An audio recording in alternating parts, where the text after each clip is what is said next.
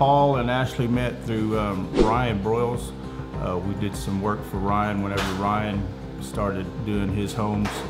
And so I guess Paul called him asking him for a contractor, if he knew a contractor. And Ryan's a guy that I've got the utmost respect for. A lot of you guys know his story, but when we first got started in real estate, we actually, he was one of the first people that we reached out to just kind of as a mentor, and it didn't take him but 2 seconds to say, hey, give Ross a call.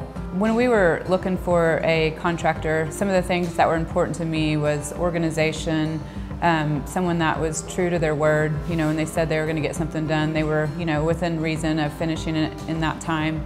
And then the other thing that we looked for was someone that was reliable, dependable, and that was going to show up. So when we found Ross, we felt like we hit the jackpot.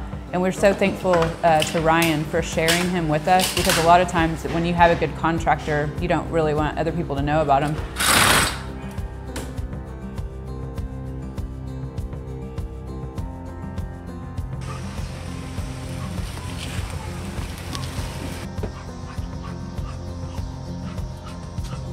Before we got started with Ross, we had no idea about his mission and how much bigger this was than him just remodeling homes for us. And really, it's so neat that we get to be a part of changing lives indirectly through, I know he uses a lot of the money that he makes here to fund his mission.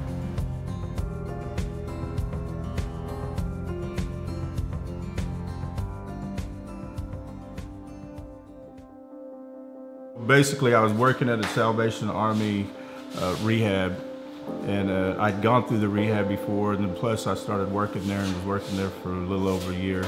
And then God just called me out to start a business back up, because I'd seen guys leave there and come right back, say about a month later, sometimes the next day, a week later. So they'd go back home to doing their same thing. So basically, God just called me out to start this back up so we could help these men get employed. And I've been with Ross now for, I would say,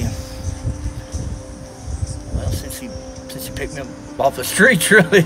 So, once they get out of there, and if they've been in there 6 months, they've either lost their homes, their jobs, their cars. So basically they have nowhere to go. So what we did is we started up this business and started offering them jobs, and then from that we started offering them places to live. Right about as a man thinks, so is he, right? So what goes into our minds is important. And our ministry, which is called LoveNet Ministry, it's all by the grace of God. And a lot of people call them sober living houses, but these are discipleship houses, because the sober living really basically comes being discipled through the Word of God. So basically what they do is they come into the house, and we've got a house set up to where we do groups over there at night. And then plus, we go to church on Sundays and Wednesdays. It makes me think of how can we help in other ways, like maybe donate clothes, food. Like, it makes me feel like I need to be better and do things like that as well. He's a very motivating person. And really it was, we kind of talked about it the first property, but I think at our second property, that Indigo property, is when we really kind of talked about it. His wife Jill was there, Ashley was there, and so we kind of really, kind of got into the meat and potatoes of what he does. And that's kind of when we really knew that, this was different than, working with anybody else, other contractors, other people in general, just because of his purpose, his mission, his drive, obviously what he's done for, these men, taking them in, been a father figure for a majority of them, and, just is there for that support, that they need. A lot of people looking for guidance, obviously, especially if you have, life happens to all of us. And so to have somebody to fall back on when maybe you think that, the rest of, the world is against you, you got a guy like Ross and Jill that, take you under their wing, a guy that, someone that's experienced, what a lot of these men are going through. And so, it's bigger, so you kind of get into the day-to-day a lot of times when it comes to real estate and, buying the right property and, you know, staying under budget. And, you know, there's so many things that you factor in on a day-to-day. There's stressful things, there's things that are, you know, you love to see, you know, when it comes to renovating a property. But ultimately the bigger picture is what Ross stands for, Ross and Jill, and their mission and what they're doing. Well, my favorite thing was always is to take something old and make it new again. And that's kind of what he's doing. He's trying to help us get to too, you know. And man, it's a blessing. God has just blessed this company and the guys in the houses and just all the workers in general.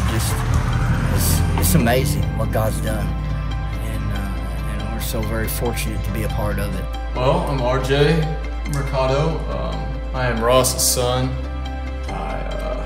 I've grown up on the job site ever since I was a little kid, so I've learned a lot ever since my dad took a step of faith and was obedient to what God had told him to do, and that was starting this ministry that he has. I mean, you know, as a kid, there wasn't much of that around, and so as a son, you kind of mimic what your father does, and essentially, you know, I kind of learn from him each and every day, just a little bit more. You know, it's cool to have a dad like him around to, you know, show you things from what you need to do in carpentry, and also, you know, just being a living testimony and example of how to live a godly life.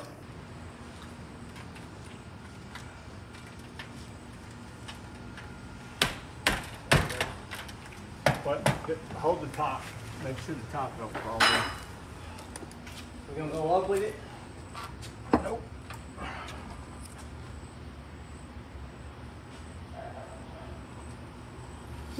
Be catching on that plastic. Catching right here.